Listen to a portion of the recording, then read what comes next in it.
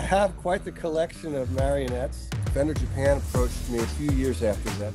My mother fell in love with a sword swallower and took off in the circus.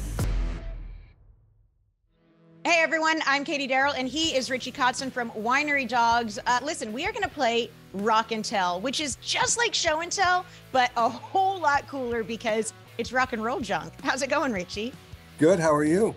I'm good. I mean, first off, I love the backdrop. I feel like we could just spend hours looking at your shelves, but what three items did you pull off today? Well, I have quite the collection of marionettes, and this is Mary. She's Mary the Marionette. Been named, and she used to live in my bedroom in my old house that I lived for 20 years, and then I moved about 7 years ago, and now she lives in my office. How did this marionette obsession collection begin? When I was very young, my mother fell in love with a sword swallower and took off in the circus for a few years. So I grew up around oddities. No, I'm lying. That's not true. That would be very interesting. I don't know where it came from. Possibly, my father collected a lot of very bizarre antiques. That is true. And we lived in a very old home outside of Philadelphia. He just kind of had a lot of strange things, and he had puppets and clowns and, antique rifle collection, like a lot of just, oddities, I guess you'd say. Yeah. And so somewhere along the line, I got a couple marionettes, and then people found out that I like these old vintage marionettes, and they start giving them to me. And now we've probably, I don't know how many we've got, 50, 60, they're all over the house. And to me, I don't even see them, but when people come over, they're like, hey, what's with all the puppets, but they're here, so. I would have to assume that marionettes are not easy to dust. I mean, a lot of like yarn hair and stuff, right? Yeah, they're a bit dusty. They are, yeah. If you're a neat freak, they would probably drive you to madness.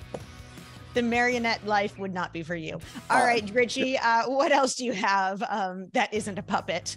Okay, this is not a puppet, and I was using it just before we got started. This is my signature model Fender Stratocaster. And most people are familiar with my signature model Telecaster, which is my main guitar. But since 1996, I've also had a signature model Stratocaster available in white and in red. This is the red one. And it's a lovely guitar. And what can I say about it? It's not commercially sold everywhere in the world. The Telecaster is available everywhere and has been for many years.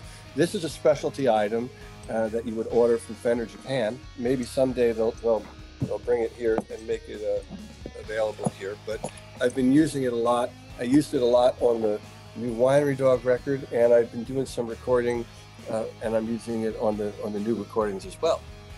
How did you narrow it down to white and red? I mean, red is so rock and roll, but then all of a sudden you're like, oh, but black, that's so dark and mysterious. Sure. Well, I'll tell you how it happened. When I joined the band Poison back in it was either 90 or 91, and I was in the studio. I had all my guitars, and Ibanez was making me Telecasters back then, and they were really nice guitars. But one of the Fender reps showed up because the bass player was with Fender, and they saw these guitars, and they gave me two Fenders, and they were master-built, custom-shop guitars. One was a Tobacco Sunburst Telecaster, and one was a red Strat. And so they became my main guitars. And I was probably 20 or 21 at the time. I was very young, and I just took a liking to those guitars. So Fender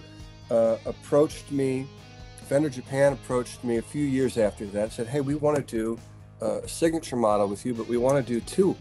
And so I took the Tobacco Telecaster and I tweaked it. I changed a few things with the body, added these comfort cuts and whatever I changed on the guitar, and that became my main guitar, the signature model.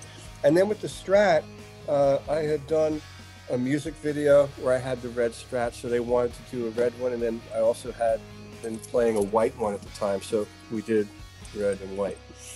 Do you name your guitars? Are you No, one of those I don't guys? name the guitar. I name the puppets. Only the marionettes get names. Yeah.